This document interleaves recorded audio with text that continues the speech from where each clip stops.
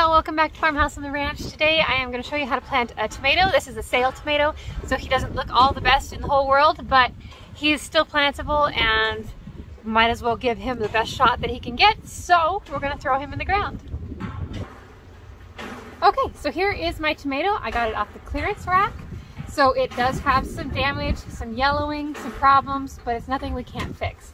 So I am going to be planting this patio tomato in this container instead of in the ground or in one of my raised beds. And we're just going to get started here. So first thing I did was I dug a hole. I amended my soil with a little bit of bought and garden soil. You just want to make sure that your soil is not too compacted, too clay, to somehow that the water will drain through. You don't want it to be a really muddy mess all the time, otherwise the base of your tomato and your roots will rot. So let's get him out of here. Take a look at him. He's got nice roots.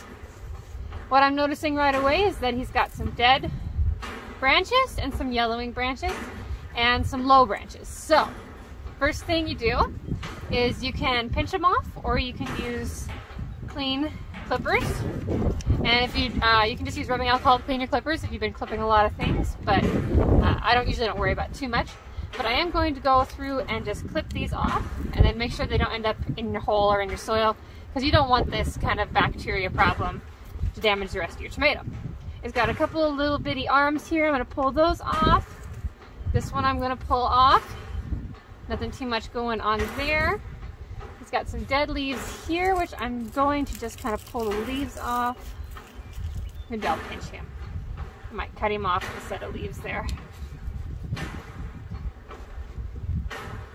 And this one is starting to get leaf curled, but it's still looking like a fairly good, it still has some green leaves. So I'm going to leave this one. You could cut it off if you wanted to, but I'm going to leave it.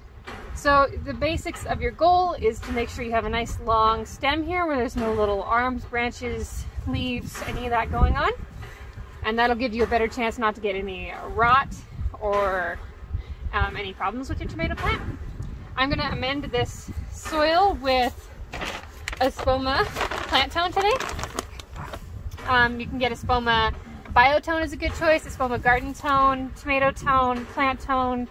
Any of those work really well. This is the one I have today. Fancy, you're making all kinds of noise. I can't see you.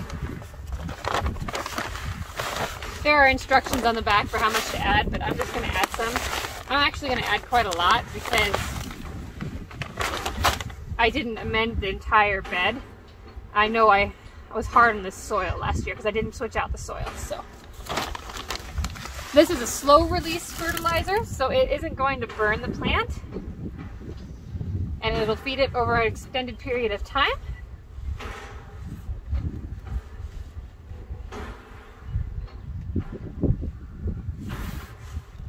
I'm at a really bad angle.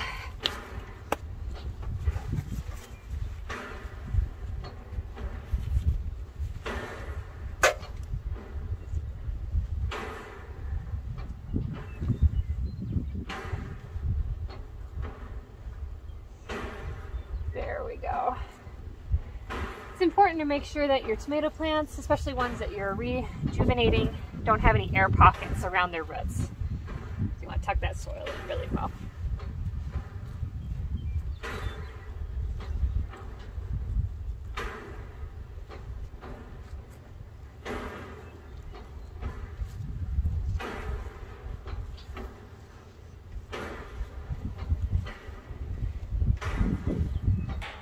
With tomato plants, they like to soak water, so I always try to give them a well around the base, but not right around the stem, because you'll rot out their stem if you let water sit against their stem.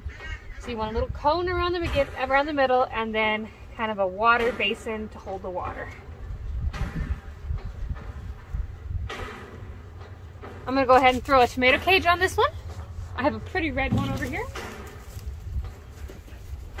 This is not my favorite type of tomato cage to use, but it's what I have handy today. So I'm going to go ahead and throw that on there.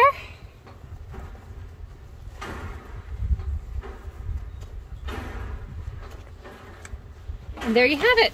Planting tomatoes is very simple.